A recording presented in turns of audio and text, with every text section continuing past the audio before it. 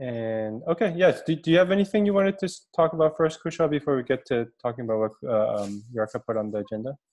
No, the only thing that Yarka mentioned me was that why the close epics from using UI got delayed because it was waiting for the reviews from the backend as well as Right. like all the points she already mentioned. Okay. And it should get merged today itself because most of the reviews are done. Great. All the comments from Alexandre, sorry Douglas, have been addressed already. But since Douglas is in the different time zone, so once he wakes Right. up, he'll approve the MR, and then we should be good to go. Great. And then so all those were back-end ish comments on the MR. Yes. Okay. Yes.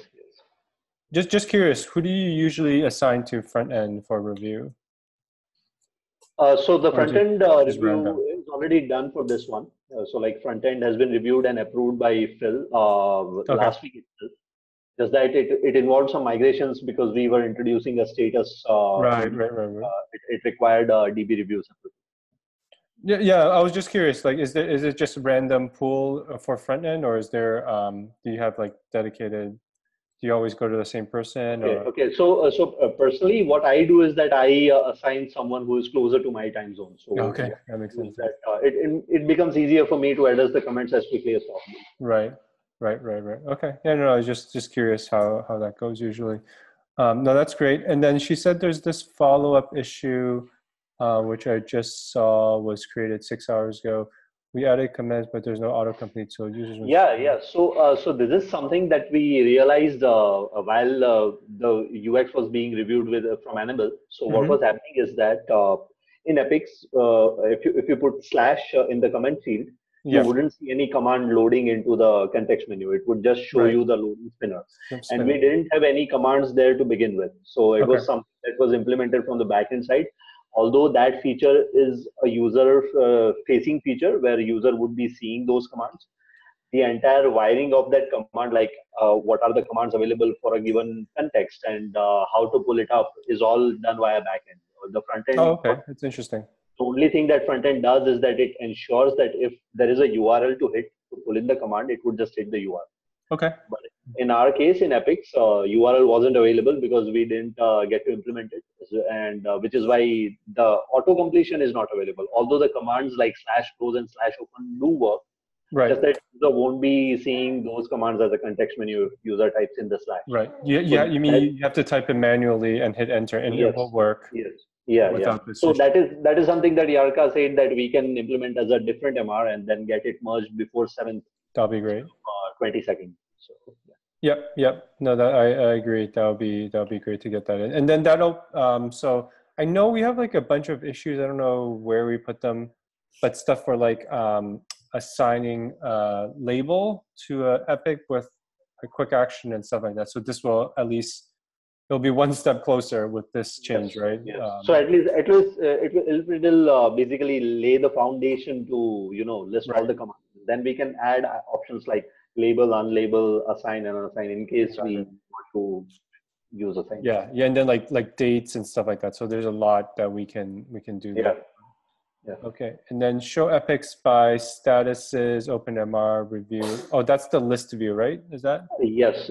So this is something that again has the related MR already in place. It is currently work in progress. So if you look at the second MR, which is currently in open state, so this one is 7424. basically Okay. waiting for backend to available. So what we wanted to do was that we wanted to ensure that the original feature, which introduces the status to the epics, gets merged into the master, and then Right. we paste this particular MR against latest master, and then the pipeline would pass, and this feature would be functional right away. Cool. And you so this is waiting on a backend review, you said? No. This is waiting for the original MR, which introduces statuses like closing the epic or opening the epic, because we want that feature to be available before we introduce the tabs to filter out epics, right? Like on the UI, Right. we will be showing tabs for open and closed epics along with all epics, right? Okay. Oh yeah, right. OpenMR review after the first one is merged. Right. So I was asking 7424. Is that already done pending review, or that's not started yet? in terms of code? From the review perspective, not yet, because we just wanted to get the backend be merged into the master. So we wanted to know if I the see. feature at all works or not. Okay. And once the tabs are functional, like if user visits the Epics page and sees all the tabs and like filtering is everything is working, then we can assign it to maintainer. All right, sounds good. And then the last one is supporting short references. Okay, yeah, this one, yep. And then so this one is, what did she say, or you can say? So this is basically for within the issues in the comment fields. If you want to add a particular issue to an Epic via / command, then Right. this is basically that. All right, and then so this is under development as well? Yes, yes. Okay, yeah. So I was just like, Pedro commented yesterday, 21 hours ago. Oh yeah, no, this is great. So I'm just looking at the outstanding issues for 11.4. Hopefully we're using that in dev thing. Yes. So like all the MRs, like I know that 2 issues were purely front-end changes. Right. One was basically renaming the portion of the pages where we were using planned start date and planned finish date, and we wanted to rename it to start date and due date. So that is something that the MR is already open, and I have currently assigned docs team to review all the documentation pages. Awesome. Let me ping that particular MR in our portfolio management channel. So, okay. So yeah, this one. So this is currently waiting for docs team review. Pedro has already gone through this MR once and has spotted a few places where we missed out on replacing the string. So that has already been covered. Once I have the approval from the docs team, I'll assign it to maintainer because the changes are small. Those are mostly string changes, so it won't be long for the review. Okay, and then you said, okay, sorry, I was just opening Slack. You said this has to be reviewed by the documentation team? Yes, because we have updated 2 docs pages as well. So basically, I am following the process that GitLab bot suggests. Like if you look at the pipeline for this particular MR, then there is one job that has failed, which is danger review. And it mentions like if you have updated any markdown files on the user documentation, then it better goes through the documentation team for review before it is assigned to maintainer for review and merge. Okay. So yeah, so there's a lot of docs changes here, but there is some code changes, right? This is where we're adding Yeah, so it is basically just a string replacement, like all the places even in the view application side, we are using planned start date and planned finish date. I'm just replacing it with start date. Oh, right. So yeah, sorry, I got confused. So this is not the one where we add the date to the hover, right? You know what I'm talking about? That's a different one, right? That is an entirely different one. Yes. Okay. So yeah. So I didn't want this one to be like held up by docs team if they're busy with other things, but this is purely docs, so that's good. Understood. And the issue 7307, which is like add missing docs link for milestone dates integrated into Epics. So the popover thing is already merged and completed last week itself. Awesome. Okay, yeah, I didn't even see that. Thank you. That's great. Yeah, so it was purely front end and it was a small change, so got it merged earlier. Great. The only thing that is purely front end that remains to be merged is this rename thing. Okay, great. So I'm looking what else is open, and is anything else that's that hasn't been started yet? I mean, we have like essentially 2 weeks before. Yes, so that is what I also wanted to bring up. Like if we want to squash in any small item within this release, then we have a bandwidth, because as you know that the closing Epics part is already about to merge. Then the tabs thing where we will be having open and close tabs on the Epics list page is also waiting for that main merge request to get merged and reviewed. Right. And then there is this quick actions part, which is work in progress. So if there is any pure front end thing, then I'll keep an eye on that. Like there are a few bugs which are purely front end that I'll see if there are any in the backlog, and I'll cover it within the release. So, and if anything else that you want me to cover as a high priority, I can take it up that. So I'll try to keep, just going forward, I told the team, I'll try to keep everything up to date for the next couple of milestones. So we can always look at 10.5, which I switched to. or 11.5, not Yeah.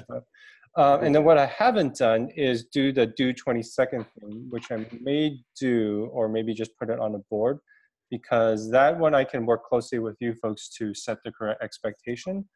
But it also means that, so why don't I do that? Why don't I spend a little bit of time putting like due 20? Well, you said Yarka might not be done, and then you'll probably be freed up earlier, right? Is that what you said? Yes, yes, yes. Okay. Because the quick actions thing, I'm not sure how much from the backend side that it has. Right. Although if you look at that issue, it has front end label, but as far as front end is concerned, it is minor verification part only.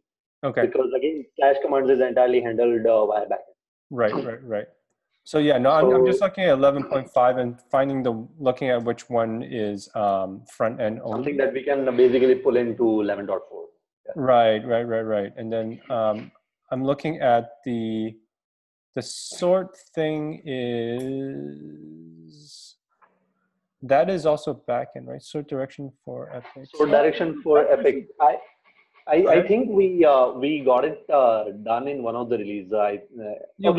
I understand. We did the initial sort, not sort. Yeah. This is different. Like we wanted to introduce a sort direction as well, so that is different. Yes. Yeah. So is that something that we can do that doesn't require backend? No, it does require backend because we would have to pass ascending or descending as a query param in the URL, and then that would require backend. Okay. I see what you're saying.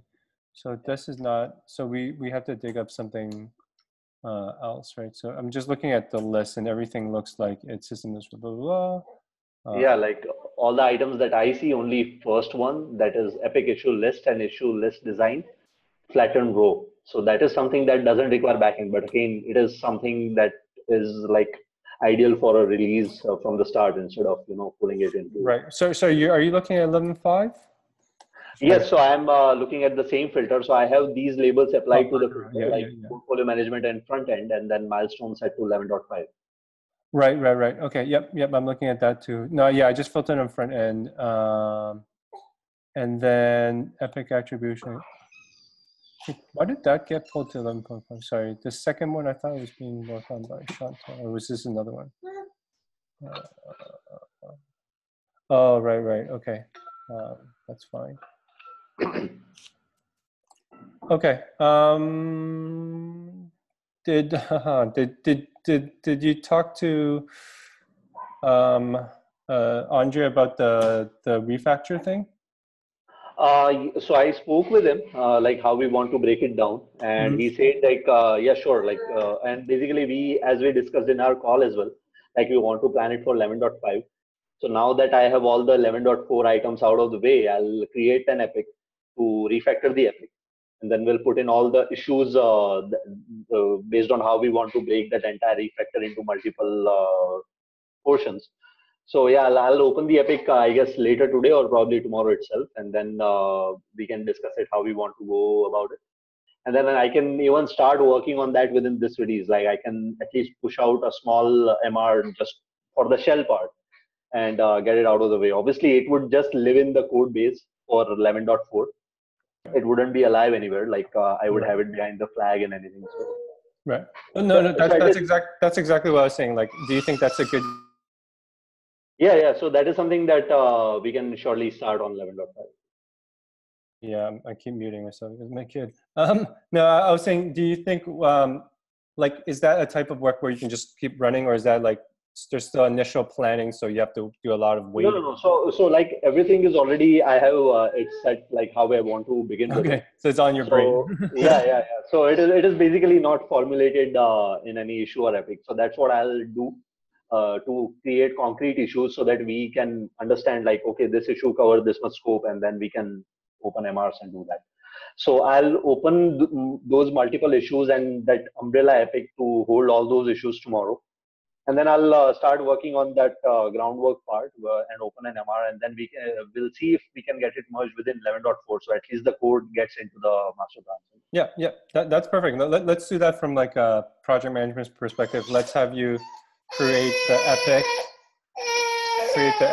and then you said create those issues, and then please go ahead and start working on it, and then we can sort of retroactively assign whichever issue to 11.4 that you think we can get done, and then the rest we'll schedule for later.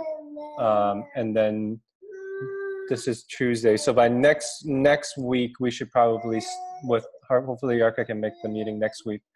But next week we should talk about 11.5 scheduling. But I mean, like I said, I already have everything here, right? So, but it's also like maybe representative of like there's no front end only thing. So there's a lot of dependencies here. But before we leave, when you're looking at 11.5, so switching topics quickly back and forth. So the refactor, please go ahead and do it. I think that's a great use of time for the rest of 11.4. And then for 11.5, when you glance at this list, do you think it's immediately there's too many things here? No, I think it is moderate. Like so, all the items, although those are like mixed of both front end and back end, but if you look at the individual items, then those are minor ones. So collectively, I think we can surely cover it. Okay. Or is the Epic issue list and the issue list design flatten row. So again, as I can see, like rest of the 4 items. So I have, let me share my screen if I can. Okay. Yeah. Please. Yeah. Okay. So I think I have just upgraded to Mojave and I don't see any options in the Zoom and it is just asking me to upgrade.